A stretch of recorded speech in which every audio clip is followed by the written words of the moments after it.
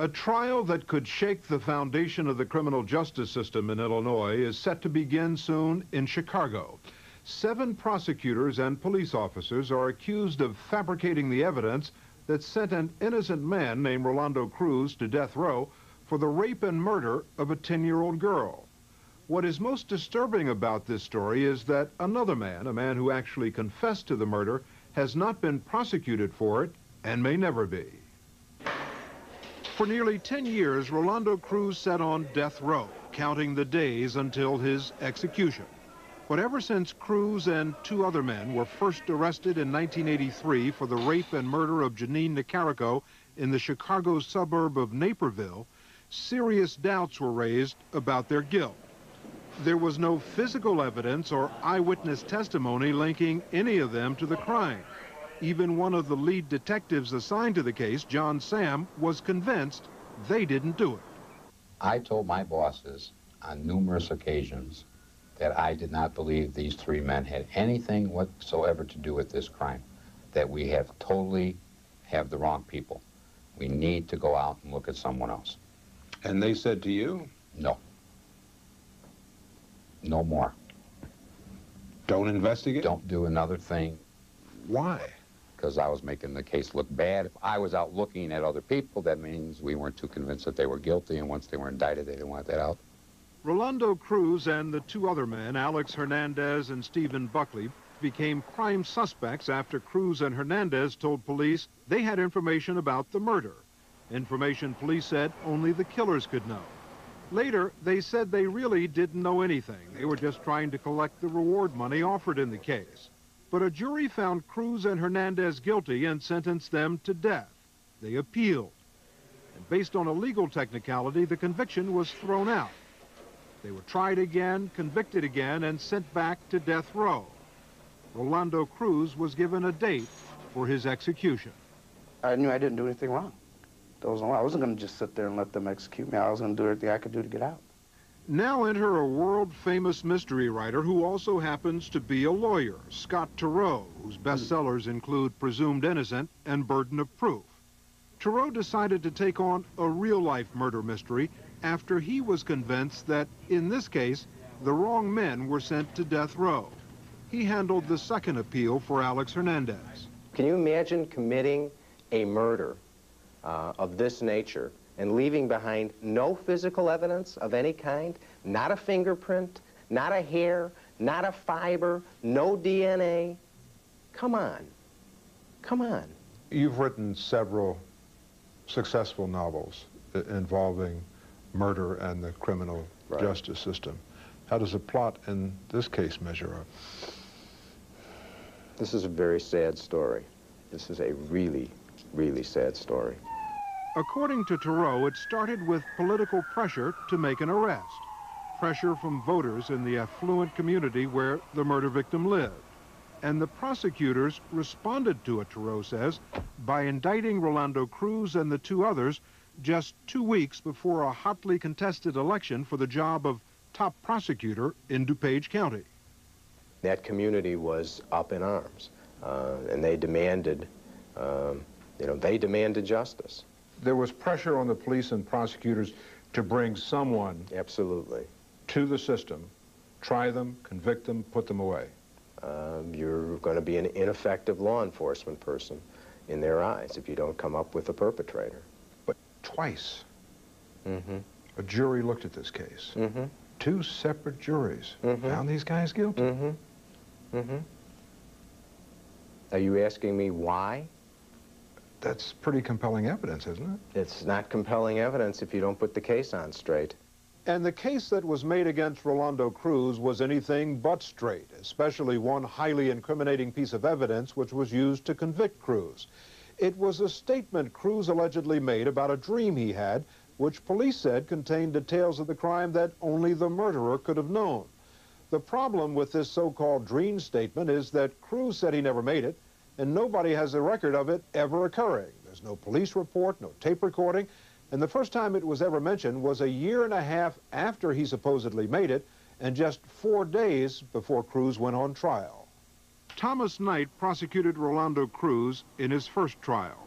Knight says the dream statement was just one part of the case against Rolando Cruz, and he had no reason to question its validity. You decided to present incriminating evidence against Cruz based in part on this dream statement, and yet the police who heard it never wrote it down, they never made a report about it, they never recorded it. I mean, something doesn't sound right. You know, people are not that perfect that they end up writing everything down. They wrote everything else down? Well, I don't think that's probably not even true. My experience is that when the defendant confesses, the police always write that down. There's no conceivable reason that you would not make a record of an incredibly incriminating statement. Not in my experience as a lawyer. But an even more incredibly incriminating statement was made when, soon after Rolando Cruz was sent to death row after his first trial, this man, Brian Dugan, a career criminal, told authorities that he was the one who killed Jeanine Nicarico. Dugan confessed to the Nicarico murder after he was arrested and confessed to 2 other murders in neighboring counties. He was sentenced to life in prison, but the new prosecutor on the case in DuPage County, Robert Colander, chose not to believe Brian Dugan killed Jeanine Nicarico. The Illinois State Police, believing that Dugan might be the real killer, assigned Detective Ed Sosowski to investigate. Sitting here today, is there any doubt in your mind as to who raped and murdered Jeanine Nicarico? No doubt whatsoever. And that person is? Brian Dugan. What is it that brings you to that conclusion? He knew information that no one else could know. He knew what type of tape was used to bind the blindfold around her eyes. He knew what type of sexual assault had taken place. And I'm giving you facts, sir, that were not public. Detective Sosowski took his evidence to the prosecutors who had already sent Cruz to death row. What did the prosecutors do with this information? They resisted it. So they essentially blew it off. Yes, sir. So if they accept your information that Brian Dugan did it, then they have to admit that the people they have put in prison didn't do it. Put on death row. Didn't do it. Despite Brian Dugan's confession and the lack of any physical evidence linking Rolando Cruz to the crime, Cruz was tried a second time. He was convicted again, but a higher court threw out that guilty verdict as they did the first one, because they said the jury did not get to hear all the incriminating evidence against Brian Dugan. Still, DuPage County prosecutors decided to put Cruz on trial for a third time, even though new DNA evidence had come to light linking Brian Dugan to the Nicarico murder. Even after DNA testing proved that Brian Dugan was clearly involved in this crime, even though that was established, they went ahead and tried Rolando Cruz again. That's frightening to me. It was in the middle of the third trial when a high-ranking police official admitted that he had lied about the evidence against Cruz that the prosecution's case collapsed. The judge immediately stopped the trial, and Rolando Cruz, after spending a decade on death row, was finally free. It's not that easy. I mean, people tell me, well, you're free now. Free? How? Psychologically, I'm not free from it all. A year after the conviction of Rolando Cruz was finally thrown out, the legal system was turned upside down when a special grand jury took the unprecedented step of indicting the very people who had built the case against Cruz. 3 prosecutors and 4 police officers were charged with fabricating the case, making up the evidence that had sent Cruz to death row and kept him there for 10 years. According to the indictment, a critical line had been crossed, the line between aggressive prosecution and criminal misconduct. Prosecutor Thomas Knight was arrested and charged with knowing that Cruz's dream statement was fabricated, but presenting it to the jury anyway. And Prosecutor Robert Colander was arrested and charged with obstruction of justice for concealing the details of Brian Dugan's confession, which could have freed Cruz from death row years earlier. I think the main charge should be conspiracy to commit murder, because that's what they did. They conspired when they made that up to commit a murder, to have me execute for something I didn't do. What troubles many people about this case is that even before Brian Dugan confessed to the Nicarico murder, there was evidence that could have led police to Dugan before he went on to rape and murder two other people, an 8-year-old girl named Melissa Ackerman and 27-year-old nurse Donna Schnorr. Immediately after the Jeanine Nicarico murder, two eyewitnesses told police they saw a fair-skinned man between the ages of 25 and 30 driving away from the murder scene in an old green car with a missing hubcap. That description fit Brian Dugan and the car that he owned. But prosecutors became totally convinced that Rolando Cruz was the killer and dropped that promising lead. Thomas Breen is Rolando Cruz's lawyer. How would you describe the quality of the police work in the Nicarico case? Real policemen follow real leads, and they inventory real evidence. They do real investigations. This was a joke. Rolando Cruz is on death row, convicted in the 1983 rape and murder of 10-year-old Jeanine Nicarico. Like almost everyone else on death row, he says the police got the wrong man. That's not surprising. What is surprising, however, is that throughout the 10-year history of this case, some of the people you would think would most want to keep him on death row, detectives, a police chief, and even one of the prosecutors, also think they got the wrong man. Next week, the Illinois State Supreme Court could say who's right. In the state of Illinois, they call death row the condemned unit. But after nearly 7 years, Rolando Cruz refuses to see himself as one of the condemned. It's not easy to constantly be positive, constantly have faith. It's hard, but you have to. On February 25, 1983, Jeanine Nicarico was home from school with a sore throat. At noon, her mother came from the office to make her lunch. Then about 3 or 3:15, got the call from a neighbor that my other daughter had come home and found the door had been broken into, the house had been broken into, and Jeanine was gone. Police found nothing missing from the house except Jeanine and a blanket. Tom Knight was the first prosecutor in the case and oversaw the police investigation. So you think it was a burglary that went bad, spiraled downhill? Correct. It's a burglary that they found the girl and just took her instead, and it was more like probably like a pack of dogs. Jeanine's body was found 2 days later in the overgrown brush beside a hiking trail. The police investigated for more than a year before making arrests. Despite 3 eyewitnesses seeing a lone white male, 2 Hispanics are now in prison for the crime, Rolando Cruz and Alex Hernandez. How did Cruz and Hernandez become key suspects even though no physical evidence linked them to the murder and neither had a record of violent crime? Well, Hernandez went to the police with a story he says he made up, hoping to get a piece of the $10,000 reward. In one of the stories, he mentioned Cruz, and the police started to question both of them. The police decided Cruz and Hernandez knew too much about the details not to have been involved. Starting out as would-be informants in the investigation, they ended up being tried and convicted for the rape and murder of Jeanine Nicarico. I did not participate in the break-in, the kidnapping, rape, any of it, murder, none of it. None of it all. Did you see any of it? No. Did you know anything about it? Nope. Not until the police came and talked to me about it. I didn't know nothing at all about it. You made some pretty incriminating statements during the police investigation. Why did you say those things at that time? Nobody took the investigation serious, because we're all just a bunch of young, smart-ass street punks. And it wasn't nothing where, okay, this is real serious, we have to be serious about it, better not lie about it. Nobody paid attention to that, you know? I mean, nobody thought about it that way. If Rolando Cruz is executed, you're convinced that the state would be executing the man who raped and murdered Jeanine Nicarico? One of them. No doubts whatsoever? No doubts.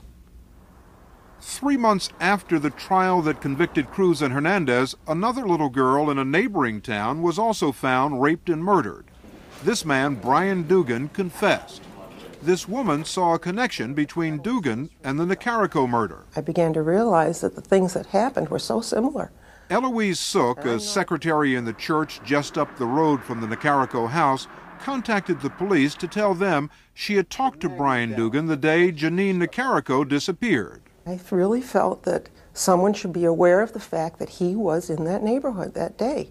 It had been years since you had seen him. How could you remember his face so well? I noticed that one eye was smaller than the other, his left eye. And it stood out in my mind because I remember that I have a daughter that has an eye like that. How significant is it that she talked to Dugan on that day? I believe it's very significant. Eloise Sook puts Brian Dugan about 7/10 of a mile from the Nicarico home during the time Jeanine was abducted. Major Ed Sosowski, a former area commander for the Illinois State Police, says he was told by Brian Dugan that he and he alone kidnapped, raped, and killed Jeanine Nicarico. I was skeptical at first. In all, Dugan was willing to confess to 6 rapes and 3 murders on the condition that he be given immunity from the death sentence. In 5 cases, the authorities agreed, but the prosecutors in the Nicarico case said no. So Sosowski and the state police decided to conduct their own investigation, which included 4 interviews, a polygraph, and this videotaped confession when Dugan was under hypnosis. You're going to find yourself more and more deeply relaxed. Dugan's confession contained over 50 details that matched the Nicarico kidnapping and assault. He described the inside of the house, accurately remembering the layout and color of several rooms.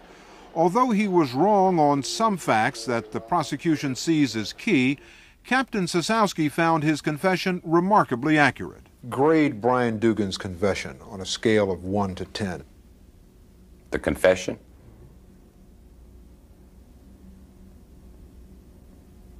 It's a 10. What most impressed Sosowski were facts that Dugan couldn't have made up or changed, like his car. It matched the one seen near the hiking trail down to the missing hubcap. And his work record showed that he had missed work on the very day Jeanine Nicarico disappeared. He says to you that he didn't show up to work on February 25th, 1983, the day of the murder. That's right. And that is true. That was corroborated by time clock records. He claimed that he kicked the front door in twice? That was corroborated by FBI lab. He gave a fairly accurate, detailed description of the house? He gave a very accurate description of the interior house. Some people might say there are a lot of coincidences there. I don't believe in coincidences then. What would you say? I'd say those are facts that can't be disputed. If Brian Dugan had confessed to this crime before Cruz and Hernandez had been convicted, this case would have been one of the easiest murder investigations in DuPage County history. Larry Marshall is Rolando Cruz's lawyer. He says Dugan's confession should have been enough to prove Cruz's innocence. They had everything. They had confessions by Dugan, and what they had, moreover, was Dugan knowing scores and scores of facts that no one could have known about the crime. All of this came forward after a much publicized trial, and I'm unaware of any details that could not have been gleaned from the publicity concerning the trial and or inside information from the trial itself. So he could have picked this up in the newspapers or on television? Television, newspapers, in the trial, or from some participant. If he fabricated, how does he coincidentally miss work the day of the abduction, have a car that matches in make, model, color? He matches the physical description of the individual seen on a prairie path. His DNA matches. His shoe size matches the footprint on the door, and he's seen in the neighborhood during the time of the abduction. Those are facts that you can't dispute. Tom Knight says that even if Dugan did do it, he thinks Cruz and Hernandez were involved in the murder. What stands out is the fact that they made numerous statements which contained details that only should have been known to those people who were involved. I told them different things. Everything they checked out proved out to be a lie. Everything they checked that I told them proved to be a lie, and they knew it. Records of the case show that for much of the investigation, there were 5 statements taken from Rolando Cruz, all of them recorded. And in each of these statements, his description of the murder conflicted with the known facts of the case. Then, just 4 days before trial, the prosecution announced that the police had just remembered a 6th statement by Cruz. They said it had been taken 18 months earlier when he was very emotional and crying as he told them about a dream or a vision of the murder. This time, some of the facts did match the murder, but unlike the earlier statements by Cruz, this one was not recorded or even written down. His attorney told me he finds the detective's story hard to believe. Wait a minute. You're telling me that Rolando Cruz, in the biggest case in DuPage County history, finally came into your office, and you're telling me he was emotional, and he was crying, and he was doing what you claim is tantamount to a confession in terms of his guilty knowledge, and you decided not to make notes, and you decided not to tape it? Ed, that's like my telling you that on the way over to this interview, I walked past $1 million in a briefcase, and I decided I'd get it on my way back home. Did you ever tell the DuPage County detectives about a vision or a dream you had of the murder? I never told them anything like that. You never told them that? Nope. There are two detectives who sworn under oath that you did tell them that. Right. But I never told them that. Why would two seasoned police officers lie? I think that the best I can say is that a lot of this investigation and a lot of the misconduct surrounding this investigation was done at a time when they thought they were framing the guilty person. John Sam thinks that's probably true. He was a police detective who worked on the original investigation. We searched and searched through here days and days looking for some type of murder weapon, which we never found. Sam quit the force shortly before Cruz went to trial. He says his partners, who said they took the vision statement, never told him anything about it. You're going to come back and not tell your fellow workers that this happened? And you were working closely with these guys? Every day, every day. I mean, this vision statement would seem to me, if I'm an investigator, as a, I got you. Oh, yeah, I sure would too. Anything that you would hear about this case would be very important, especially if one of your suspects is making a vision statement. I can't believe for the life of me that that's not important. The fact is that all the circumstances were brought to the attention of the jury when I had the case, only the jury also had the benefit of hearing the witnesses themselves. I mean, I've tried cases for many, many years, and the one thing it's taught me is the humility to realize that jurors basically decide cases on facts. In 1988, Rolando Cruz was given a second trial. In his defense, his lawyers wanted Brian Dugan to testify, but Dugan demanded immunity. The judge and the prosecution refused. The judge also ruled the jury could not hear any description of Dugan's 5 previous sex offenses. Larry Marshall says that information was crucial to prove that Dugan acted alone. This wasn't the case of a burglar. Dugan always acted alone because sex criminals act alone. Dugan was a pedophile who in the past had engaged in this very same kind of crime, including the rape, kidnapping, and murder of an 8-year-old girl. The jury never heard any of that. The jury was never told that Brian Dugan's history was that of a sex offender. There are all types of circumstances where evidence is not allowed to be heard in cases. When Cruz appealed to the state Supreme Court, Roland Burris, the Attorney General of Illinois, oversaw the prosecution. The first prosecutor he assigned, Mary Kinney, resigned after conducting an investigation. She said in her resignation letter she could not sit idly as this office continues to pursue the unjust prosecution and execution of Rolando Cruz. Burris says it's not her job to decide Cruz's innocence. It's the jury's, and the jury has spoken. They believed, beyond a reasonable doubt, that Rolando Cruz committed this. That is our system, beyond a reasonable doubt. Do whatever you can do before you kill me for something I did not do. Shouldn't you put him on the stand? I mean, if you're going to say Brian Dugan's a liar, put him on the stand and prove he's a liar. The truth has got to surface, and the truth is that Brian Dugan is the sole perpetrator of the abduction, rape, and murder of Jeanine Nicarico.